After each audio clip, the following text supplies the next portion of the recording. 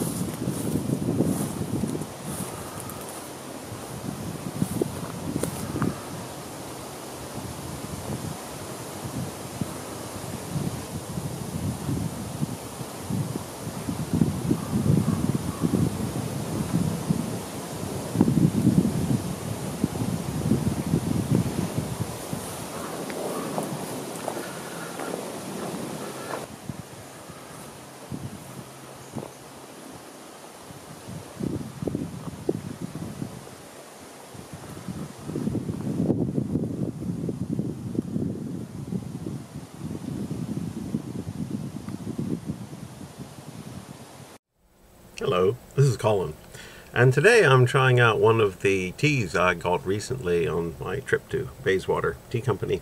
Well, you can't really tell, but it's Pink Panther. Now, Pink Panther has a curious history, the name, I mean.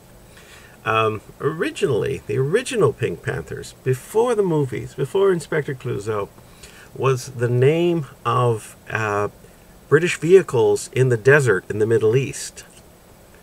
They discovered, as far back as World War I, that pink was in fact the best camouflage for their vehicles in the deep desert of North Africa. The tea itself is a black tea blend. They don't actually tell you which black tea, but it's a black tea blend with strawberry and blackberry leaves. I would recommend it, although I'm not sure exactly why they call it Pink Panther, because it's still, well, I suppose it does have a bit of pink in it, depending on the light. Please consider supporting our channel by joining us at Patreon.